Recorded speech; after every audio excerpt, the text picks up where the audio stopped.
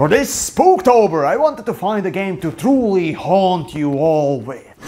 But as it turns out, the scariest thing that happened to me was my camera keeling over like the old Yeller and dying, so I have to use this. Even scarier was seeing my own channel analytics after posting creative videos, but not about the usual stuff. Oh, you mean the ones that are not about space sims? Yes. Also, fuck you, YouTube. What the hell is the point of the subscribers anymore? Well, on the bright side, at least I'm celebrating 11 years on YouTube, so I guess beating the dead horse is my specialty.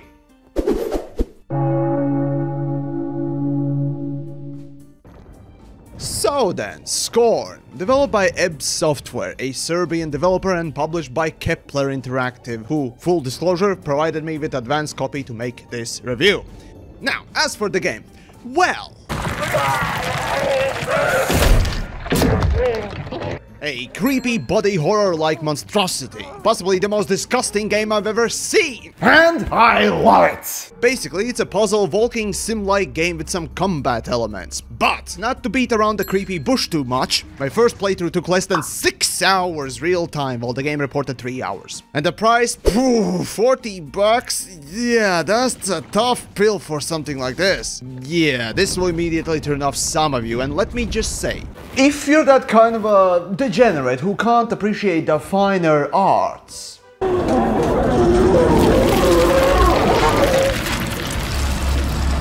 well, then go educate yourself, Philistine. But seriously though, yeah, the playtime is gonna be a problem for those of you who want to sink your teeth in something a bit more meaty this Spooktober. Well then, perhaps I can interest you in this rock instead.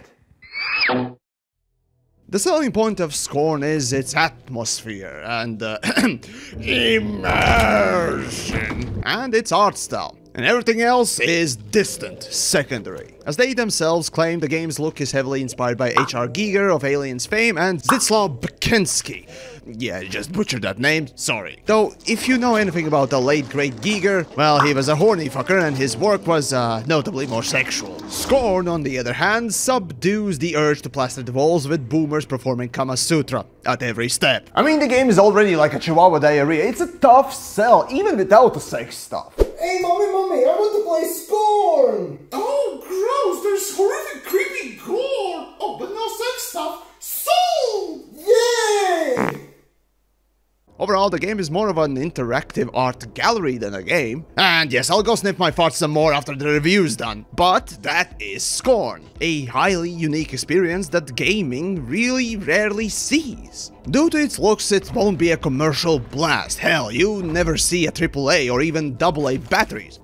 Developers and publishers take a risk on something like this. Yet it has turned out as one of the most memorable experiences in the last few years. Animations specifically sell the world of SCORN. It's just so creepy. From simple things like doors opening to more complex procedures, especially in the end. It's uncharacteristic for SCORN, a small game, to have these great animations. EBS Software's first game, and they almost effortlessly beat most of the gaming industry with this attention to detail that you'd not expect. Environments, level design, and art come together to be like a live art gallery. Literally take any of the screenshots and put it up on your wall and your guests will think that you're a sophisticated hipster with a coke habit.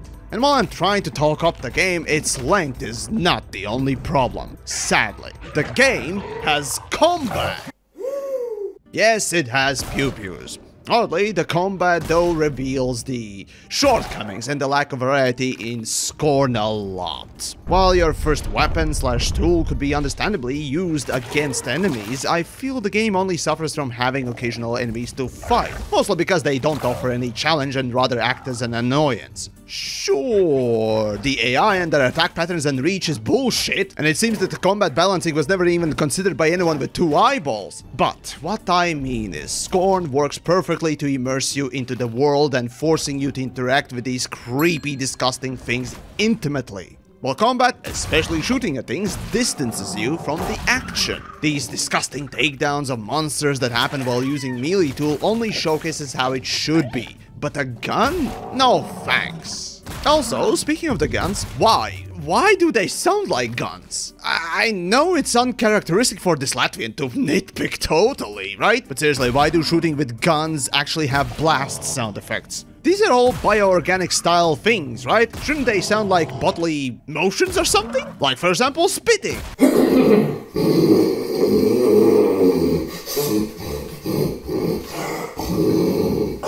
Hell, go look at this old game called Prey. It too had organic style weapons, and they had a little bit more topical sound too.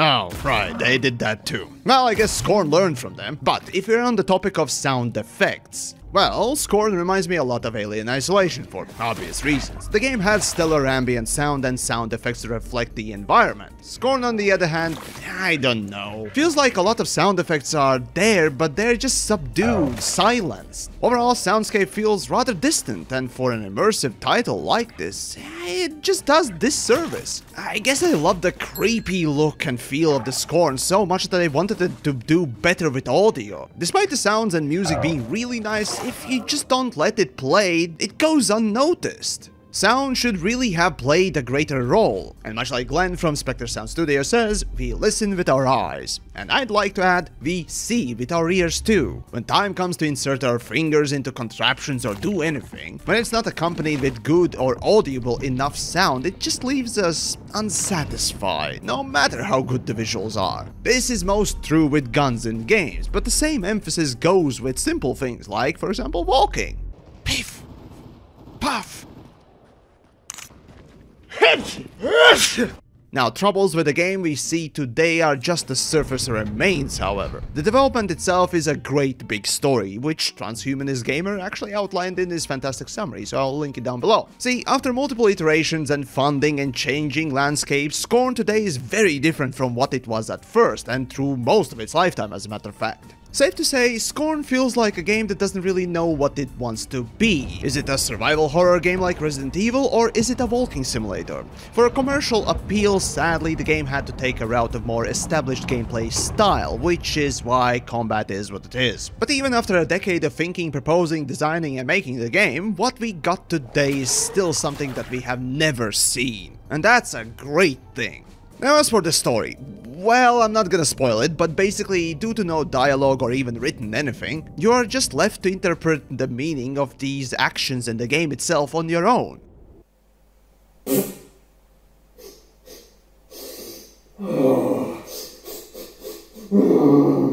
As an art piece, I actually appreciate it, though the ending left me, well, it left me rather unsatisfied again. And though it might be on purpose, well, it still leaves me hanging in the breeze, flapping and contemplating my life choices. Though the true value really is not in the ending, but the journey.